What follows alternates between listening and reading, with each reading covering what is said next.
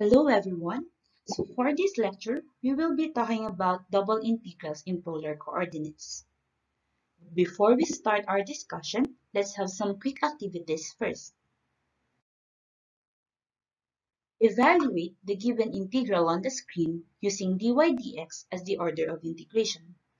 You may pause this video for a while and try to solve it.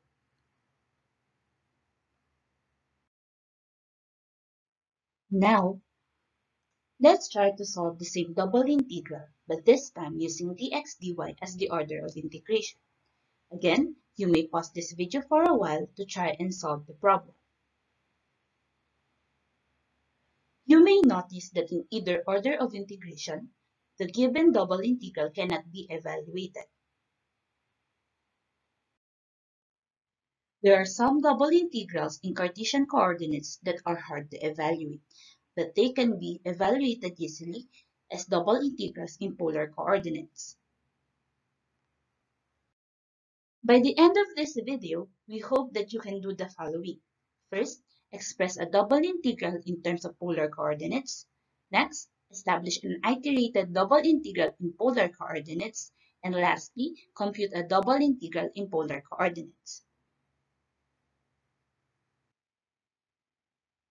Let's recall the conversion from Cartesian coordinates to polar coordinates and vice versa. A point in Cartesian coordinate is given by the ordered pair xy, while a point in polar coordinates is given by the ordered pair r theta, where r is the distance between the origin and the point xy, and theta is the angle between the ray formed by the origin and xy and the positive x-axis. The following can be used to convert equations in Cartesian to polar coordinates. Now, let's consider the double integral of f of xy dA over the region R. How are we going to convert this double integral in Cartesian coordinates to a double integral in polar coordinates? Step 1. Express the function in terms of polar coordinates. That is, each x and y in the function should be converted into r and theta. Step 2. Express the equations defining the region R in terms of polar coordinates. You may use the given conversions a while ago. And lastly, this is very important that in polar coordinates, dA is equal to r dr d theta. For our convenience in Math 28, we only use dr d theta as the order of integration in polar. So now, we have the double integral of f of xy over r as a double integral of g of r theta r dr d theta over r in polar. So for our first example, let's evaluate the double integral of e to the x squared plus y squared dA over R, where R is the region enclosed by the circle x squared plus y squared equals 1. So first, let f of x y equals e to the x squared plus y squared. Recall that x squared plus y squared is equal to r squared. So you'll have g of r theta equals e to the r squared. For the region R, we have x squared plus y squared equals 1. Again, x squared plus y squared is r squared, so we'll just have r squared equals 1, which is simply r equals 1. So our region R is the region enclosed by the circle r equals 1 and theta equals 0 to theta equals 2 pi. That's the figure shown on the right. So now, we'll have to compute for this double integral in terms of polar coordinates. But we have to change dA into r dr d theta. So now we'll have the double integral of e to the r squared r dr d theta from r equals 0 to r equals 1 and from theta equals 0 to theta equals 2 pi.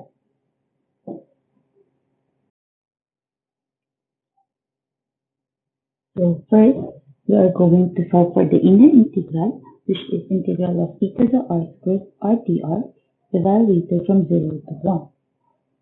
So for this inner integral, we are going to use integration by substitution. So we let omega to be equal to r squared. So we'll have the differential of omega equals to r times the differential of r. So we'll have integral of e to the r squared r dr as integral of e to the omega d omega, which is just simply 1/2 of e to the omega plus c. Changing omega back to r squared, we'll have 1/2 of e to the r squared plus c. So now we'll have integral of 1/2 e to the r squared evaluated from 0 to 1 d theta from 0 to 2 pi. So we'll have 1/2 of the integral of e to the 1 minus e to the 0 d theta from 0 to 2 pi. Take note that e to the 1 is equal to e and e to the 0 is equal to 1. And e minus 1 is constant with respect to theta. So we'll have 1/2 times e minus 1 times the integral of d theta evaluated from 0 to 2 pi. So again, we'll have 1/2 of e to the minus 1 times theta evaluated from 0 to 2 pi. So finally, our answer would be pi times e minus 1.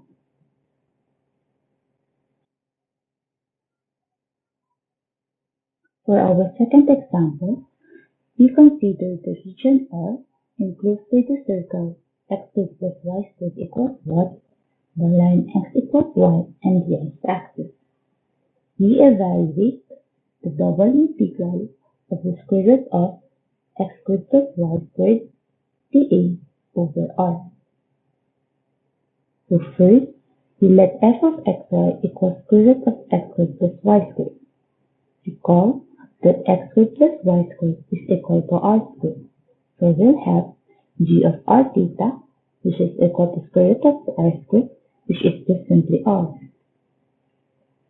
For our region, we have first the circle x squared plus y squared equals 1. So from our previous example, that is just r equals 1. Now we have the line x equals y. Remember, the tan theta is equal to y over x. So we have tangent theta equals y over x equals 1. So we have theta equals pi over 4. And lastly, the x-axis is just theta equals 0. The region R is shown on the figure on the right. So now we have to change dA into r dr d theta. So a double integral in polar coordinates would be the double integral of r times r dr d theta from r equals 0 to r equals 1 and from theta equals 0 to theta equals pi over 4, which is simply the double integral of r squared dr d theta evaluated from 0 to 1 and evaluated from theta equals 0 to theta equals pi over 4. So getting the inner integral, we'll have the integral of r cubed over 3 evaluated from 0 to 1 d theta evaluated from theta equals 0 to theta equals pi over 4. So we'll have integral of 1/3 d theta evaluated from 0 to pi over 4. Take note that 1/3 is constant with respect to r. So we'll have 1/3 of the integral of d theta evaluated from 0 to pi over 4. So this is just simply 1/3 theta evaluated from 0 to pi over 4. So we'll just have 1/3 of pi over 4, which is pi over 12.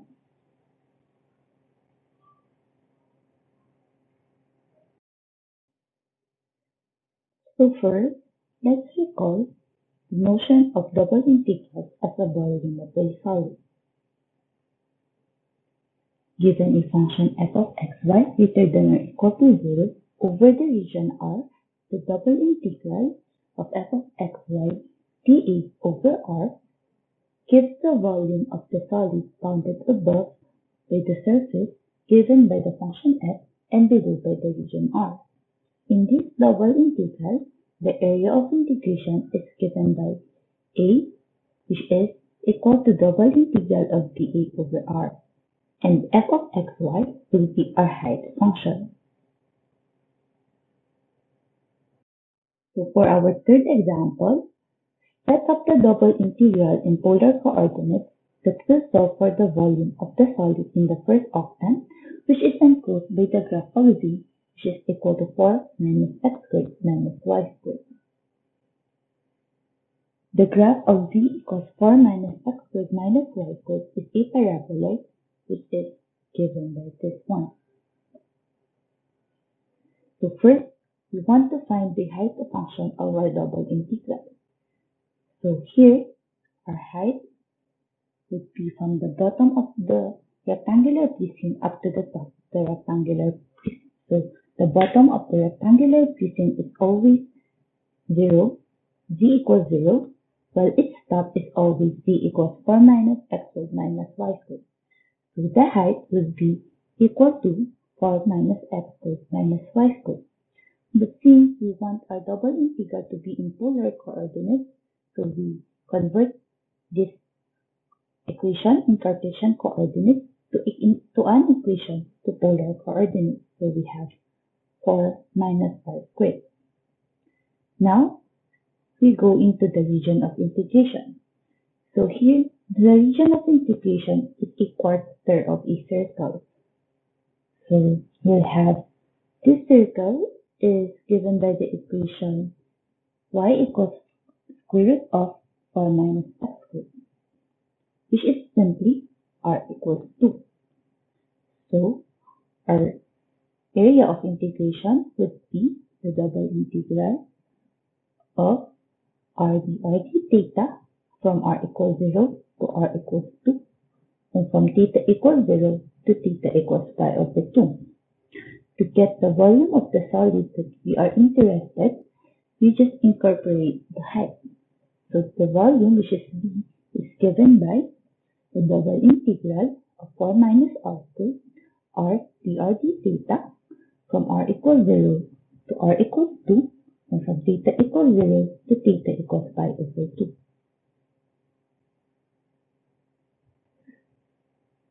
For the summary of this lecture, so how again we convert a double integral in Cartesian coordinates to a double integral to polar coordinates. So first, we express the function in terms of polar coordinates. Consecutively, we express the equations defining the region R in terms of polar coordinates as well, using the conversion that we learned a while ago. And lastly, we change dA to r dr d theta. So we'll have this double integral given below. For more examples, we'll try these two examples given here. So that's all. Thank you. If you want to learn more about topics on Math 28, check out these videos. And don't forget to answer the exercises found in the description below. Have a good day.